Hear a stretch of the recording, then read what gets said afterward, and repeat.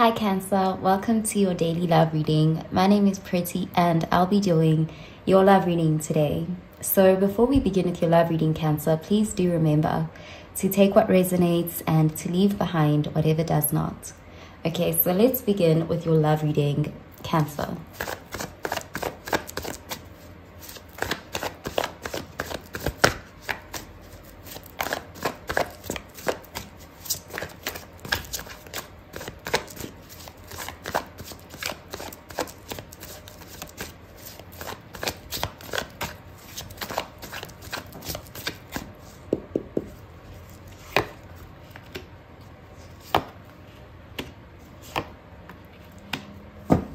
Okay, so at the bottom of the deck, we have the Temperance, and this is Sagittarius energy.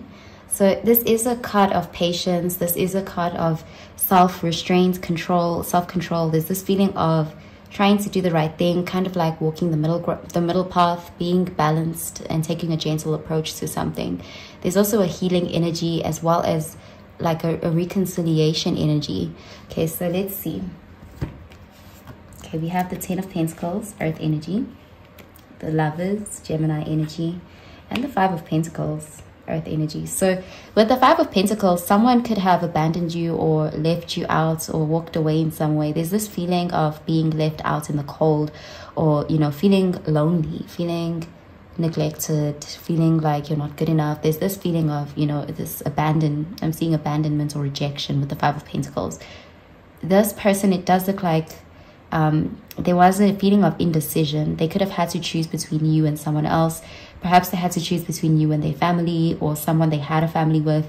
There's just this feeling of choices having to be made and someone having either made the wrong decision or perhaps they didn't make a decision, and that felt like a rejection. There's this feeling with the Temperance that you will be reconnecting with this person.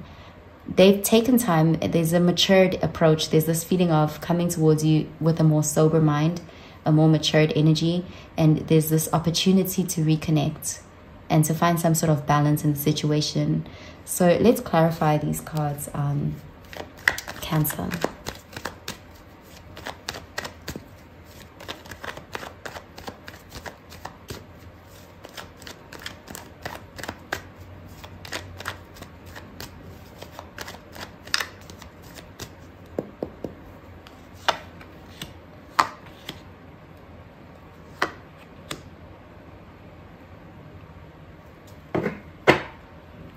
Okay, we have the Two of Pentacles, and this is Earth energy, Virgo, Taurus, Capricorn energy. So there's again this, like, this person was juggling you with something else or someone else. There's something about them having had to make a decision and they wavered, they hesitated, they went back and forth about something.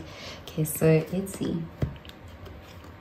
Okay, we have the Lovers, Gemini energy, the Seven of Pentacles, Earth energy, and the Seven of Swords in the reverse, air energy. So with the Lovers, there's again this feeling of a choice, a decision needing to be made. The connection they share with you is very strong. It's very intense. It's powerful. In fact, with the Lovers, it can even feel like a soulmate connection. It's one that's felt on a soul level. This person could connect with you in dreams. There could be some sort of telepathic connection here. They feel it very strongly.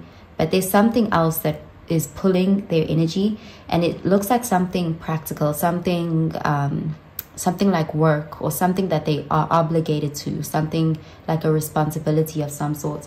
So this person has a difficult time prioritizing this connection, and at times it looks like at some point they may have even tried to reject the connection, but they couldn't.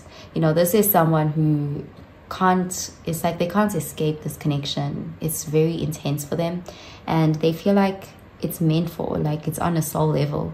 They recognize that. And with the Seven of Swords, that can be, again, someone who tried to escape, someone who tried to walk away, but with it being in the reverse, it's like they couldn't leave you behind. They couldn't replace you, and there's this feeling of returning to you. With the Seven of Pentacles being here, it does look like this is a situation that's going to progress very slowly. But there's a goal here to bring healing to the situation. It does look like they may want to open up and discuss something with you. They want to be vulnerable with you. They want to be honest. There's some sort of confession coming from this person.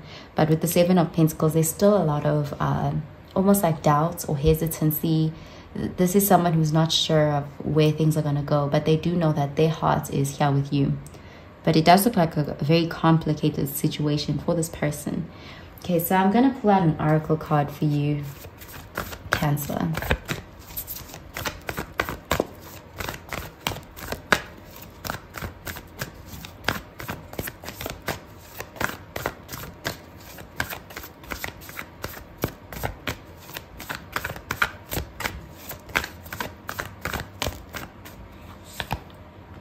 We have surrender to the divine, full moon. So there's a divine connection here, and this person, at times they find themselves wanting to surrender to it, but at the same time there's something else, something like a responsibility that they have that kind of distracts them or makes it difficult for them to fully give themselves to this connection in the 3D.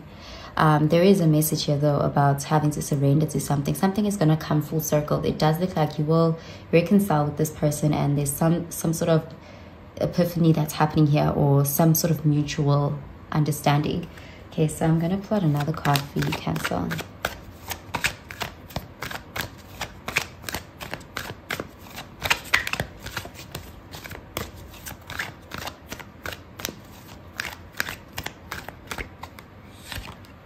Okay, we have make the effort. Great love is worth taking the steps you're guided to take. So someone could be considering making the effort here.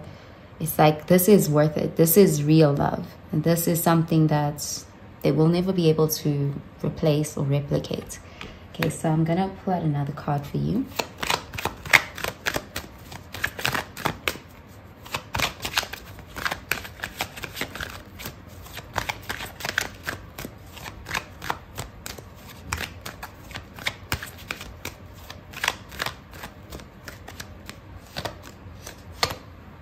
Okay, we have playfulness. Play is the royal road to childhood happiness and adult brilliance. So there could be something about the connection that's very healing and nurturing to your inner child. This could be for both people here. It's like this is a connection that feels more like an escape from something that's very mundane for this person. Okay, so I'm going to pull out a card for your advice, Cancer.